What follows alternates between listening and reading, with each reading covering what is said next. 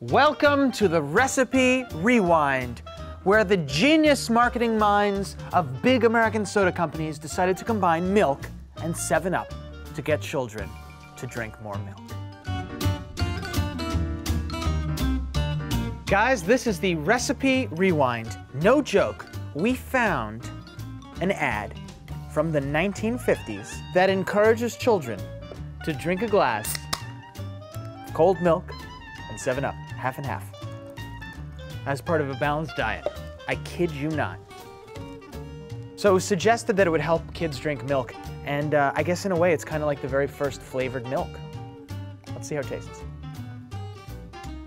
It's citrus and milk.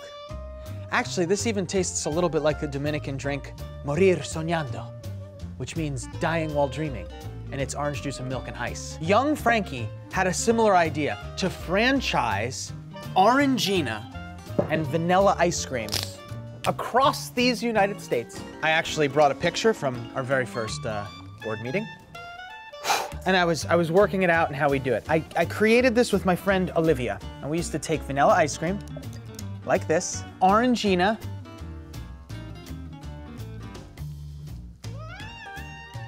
and then we'd mash it by hand with a fork because we weren't old enough to use a blender. The Orangina vanilla ice cream thing, here we go.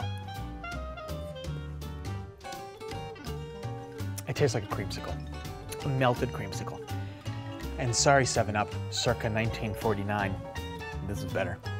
So there it is, the Recipe Rewind, milk and 7-Up, and me as a 4-year-old entrepreneur, my very similar thing that was essentially a reinvention of this wheel. Why do they pay those marketers so much money?